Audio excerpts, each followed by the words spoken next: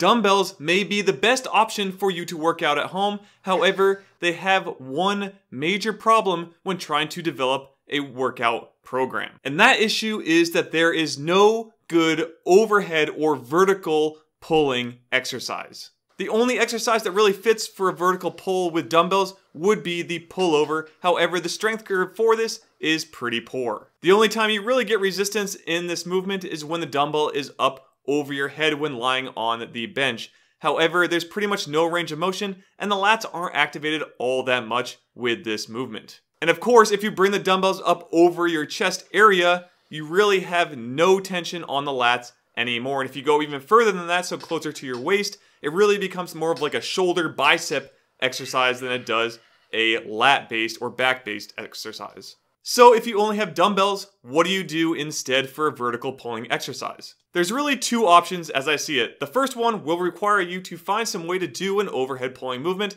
like a pull-up, and you could even put plates, if you have them for your dumbbells, into a backpack if you want to do weighted pull-ups instead. For me, I use a doorway pull-up bar, but if you have something like a beam in your house or even a tree outside, you could use that instead. The next option does stick with your dumbbells themselves, and this would be doing a high row and low row in order to work the upper mid back as well as the lats. The high row is where we'll work the upper and mid back area. So again, you're bringing the dumbbells up more towards your chest and keeping your elbows a little more flared out than if you're bringing them to your waist. Now when working the lats, we're actually going to bring the dumbbells closer in towards our waist to work the lats a bit more. You can even supinate them or turn your palms facing up towards your face in order to get a little bit more activation in the biceps and potentially a little more activation in the lats themselves. But whatever you choose, whether that be some type of pull-up or using an upper lower based row movement, find a way to work the entire back in order to get the back and lats to really pop in your home workouts.